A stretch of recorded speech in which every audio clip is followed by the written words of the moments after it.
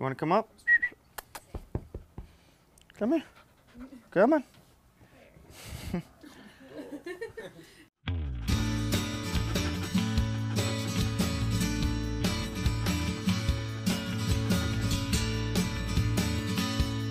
So this is Pablo. He's about 1 year and 4 months. I rescued him when he was about 2 months old. He came from a kill shelter in Georgia. When I adopted him, I came and they were like, when we got him, he was all black. We thought he was a black dog because he was full of mud, and then when they gave him a bath and all the mud came off, they realized he's like tan and white and had these beautiful eyes. And I mean, he had like fleas when I got him and everything. I had to give him like 6 flea baths, I think, in the first week. I was just in my office with my assistant, and like, I don't know, every once in a while I would be like, I want to adopt a dog, and I'd look, but then it wasn't the right time. There's always an excuse. And then I kind of saw his picture and I was like, oh my God, this dog is so cute. And so then I ended up getting there and I was like, that was it. Once I saw him, I just took him home.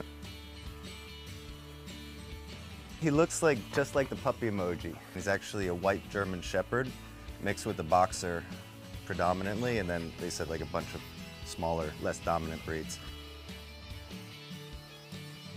I have a super stressful job, like, always busy, and sometimes, I mean, I'm still single, so it's kind of nice to have some companionship, when I get home. And he's a handful, but it's amazing. I mean, I don't know how I lived without having, a dog for this long.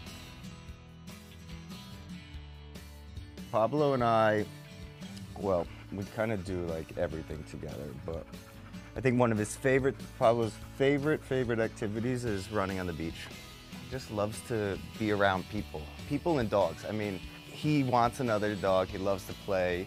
As you can see, like, he thinks I'm a dog, but he plays like 24/7. Usually when I have a full day, I take him to my office, and he comes to my office like 2 to 3 times a week.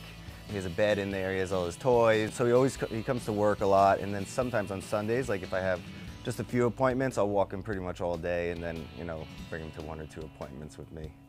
He's pretty good with the ladies. I mean, there's so many dogs that need homes.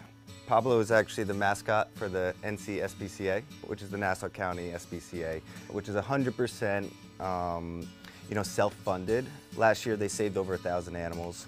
Why do you need to, go and spend $1,000, $3,000? I mean, some people like spend $10,000, believe it or not, on this puppy, when there's so many animals that are, available and need a loving home.